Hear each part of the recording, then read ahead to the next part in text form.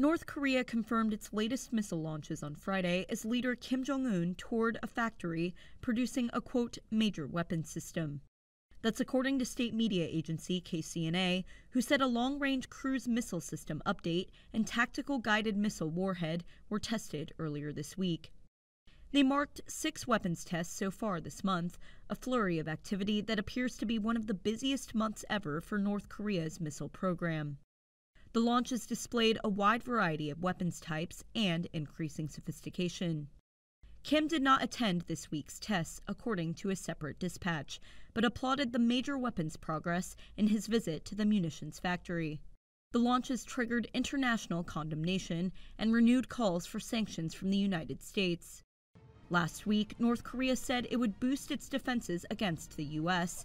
and hinted at lifting a self-declared ban on testing nuclear bombs and intercontinental ballistic missiles. None of those missiles or nuclear weapons have been tested in North Korea since 2017.